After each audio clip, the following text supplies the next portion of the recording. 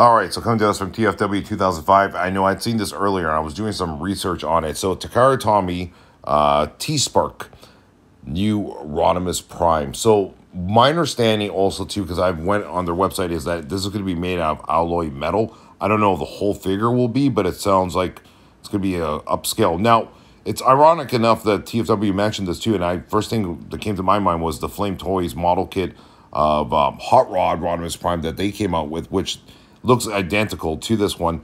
So it's true. It looks like there might be a collaboration with both, but it is transformable. So that's the difference, right? Where the Flame Toys one was just kind of like, 3-0. You got the figure, there it is. But now they're taking it a next step further, transformable. But yeah, I don't know if the whole figure is going to be alloy metal. That'll be kind of cool. But it'll probably be very expensive.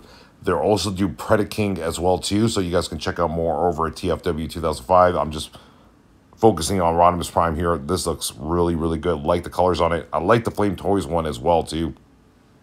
I've actually pre-ordered that one. I'm actually waiting for that one, so I'm kind of excited. But it'll be interesting to see the final product of this one and what the price point is going to be and how big it will be as well, too. So looks like it's going to be a masterpiece scale, most likely. I am going to guess probably around 7 to 8 inches. But anyway, let's see what happens. Check out TFW right now in 2005. Link in the description of the video. Take care.